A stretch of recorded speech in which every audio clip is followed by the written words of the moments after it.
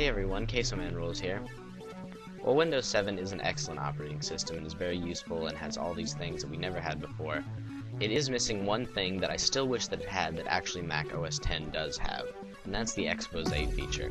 The closest thing that we get in Windows is the Flip 3D feature, as you can see right here. It just flips through all the windows we have open right now. I've just opened a bunch for the purposes of this tutorial. And it's useful, but it doesn't really show like all the different things you have open. You can't see them all at one time, and while it does look pretty, it's not entirely functional. But now there is a third-party software program that you can have running when you turn your system on that will pretty much replace the Flip 3D feature and replace it with something much more functional than it is. It's called Switcher, and it's pretty much the Exposé equivalent for Windows. As you can see, I just initiated it right here, and it can just flip through all my different things that I have open right now. I just have a few different windows open. I have Firefox, email client, one of Windows Explorer. I have a GroupShark Prism app, a note for myself, and another Explorer window. So you can just flip through right here and just go, and whatever one you want to go to, just press enter, and it pops up, and all the other ones go back to its previous position.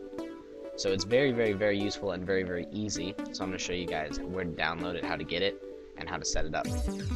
So first you're going to, of course, need to open up Firefox because we're going to need to download it. And you're going to need to go to this website right here. Link will be in the description, incentient.net. It's a little confusing of a name for a domain, but... And this will bring you to the switcher for Windows. It says for Vista, but it also works flawlessly in Windows 7. So you can go ahead and just click download right there and begin the download, and it's really simple install just like everything else. There's really no point in doing it since I've already installed it and you guys know how to install a program. Pretty easy stuff.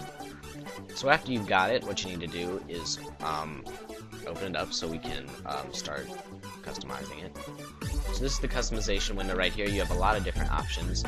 You can just fiddle around with them and see what you like. I'm going to show you guys exactly how mine are set up so that you get it when you do the feature. You get the exact results right here like this.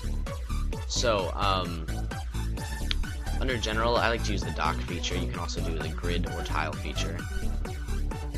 The grid feature looks like this. When you do mouse over them, they do have these ugly overlays in my opinion, but I don't generally mouse over them. I use my keyboard. There's also the tile option, which is like that. So, but I like the dock so that it makes it so that they all go to one side of the screen, and I've chosen the right, but you can make the top or however you want, and then you can scroll through them. So I've chosen the right, just as I just said, for the dock, and when I select a window, I want it to end the switcher session, so when I click one, it won't go, everything on the side goes away. I set it to start when I turn on the computer, and I do not want the tray icon, because that's pointless, a waste of space. I do want the desktop in the background. I'm assuming you do too. I would definitely suggest turning the brightness all the way up to 100%. That makes it so that when you're scrolling through them, there's no dark overlay in the background that for some reason like to put there. And I noticed that when you do have the brightness down, it tends to lag a little bit in the transitions, but brightness up makes it like normal. I left the window and animation speeds the same. I didn't change those at all. Window style, I unchecked all this junk because they're just the strange overlays and stuff. It gets rid of most of the stuff, but that's something that I don't like about it. I just want to see the windows. I don't want to see anything telling me what it is because I know what it is. Filters, I left the stuff the same. Shortcuts, this is where you can choose your own keyboard shortcuts, like how you want to initiate it. For this tutorial, I changed it to Control Tab so I can show you the Flip 3D. But normally I have it set as Win Tab, which is the Flip 3D hotkey, so it just overtakes that so that you don't use that feature anymore. Whenever you use that hotkey, it'll go to Switcher instead. I didn't use a mouse shortcut. I have in the past, though. I tried it right after I got it. I don't particularly like it because I'll notice myself accidentally coming up here and then it will initiate it, and sometimes I don't want that, especially when I'm playing video games. It'll still happen and it'll like get out of the game, which is an incredible pain. So I don't use that. And under advanced, I didn't touch a thing. I just left that stuff alone, and that's how I got the settings that I got. So it's a really, really simple but at the same time incredibly useful and good looking program that allows you to be very functional with your windows that you have open, especially if you usually have a lot open. And Flip 3D looks nice but isn't really functional. This is definitely both.